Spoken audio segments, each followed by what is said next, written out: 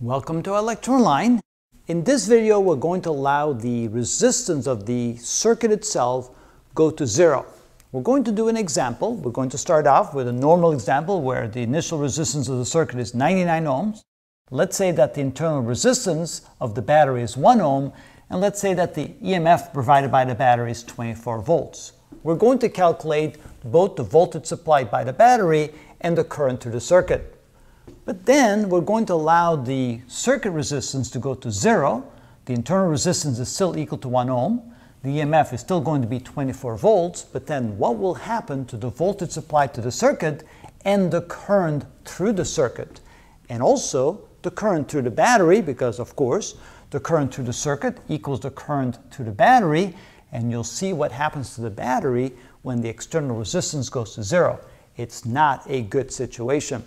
All right, let's start with our first example where resistance is 99 ohms and the internal resistance is 1 ohm. So the voltage supplied to the circuit is going to be the EMF, which is 24 volts, multiplied by the ratio of 99 ohms divided by 99 ohms plus 1 ohm, which of course is 100 ohms. And so the voltage supplied by the battery is 24 times 0.99 is 23 volts, 0.76. So 23.76 volts. That's the voltage supplied to the circuit in the case that we have an external resistance of 99 ohms and 1 ohm of internal resistance. In other words, the voltage supplied to the circuit is almost equal to the EMF, just slightly bit less, so the internal resistance doesn't really matter much. The current to the circuit, I, is going to be the EMF, 24 volts, divided by the total resistance, 99 ohms plus 1 ohm, which means that I is going to be equal to 0.24 volts. And just to show you the difference, let's calculate the power dissipated by the battery. So the power by the battery is equal to I squared R. So in this case, that would be 0.24 volts, amps squared, that's the current squared, times the resistance of 1 ohm. So 0.24 square that times 1, well, don't have to do that. So the power dissipated would be 0.0576 watts. That's a very small power dissipation.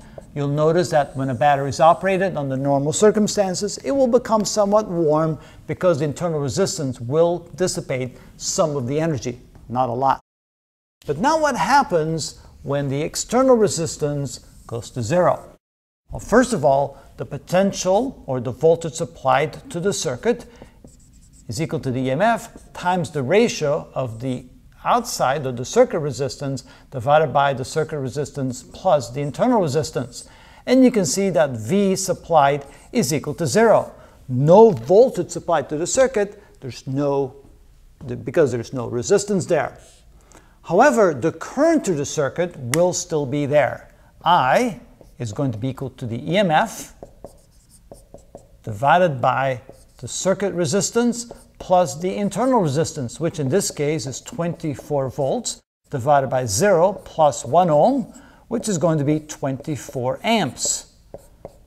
Of course, that's assuming that the battery actually can push 24 amps through the circuit, but let's assume that is correct. Then what would be the power dissipation of the battery? Well, the power of the battery is going to be I squared times R, which is equal to 24 amps squared times 1 ohm, which is going to be equal to 576, I believe that's correct, 25, yes, I believe so, and that's watts, and the power dissipation of the battery. Let me check that real quick, 24 squared, yes, that's correct. So you can see that that would be a serious problem if you're trying to drive that much current through the battery, because there's no external resistance. The small internal resistance will cause a large power dissipation because of the very large current going through the circuit. 576 watts, that battery probably will explode. So be very careful.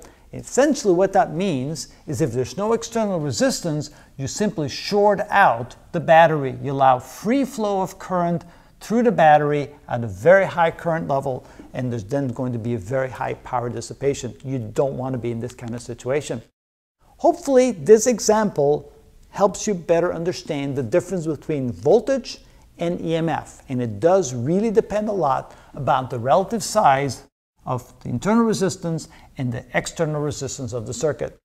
If the external resistance is large, you can almost ignore the internal resistance.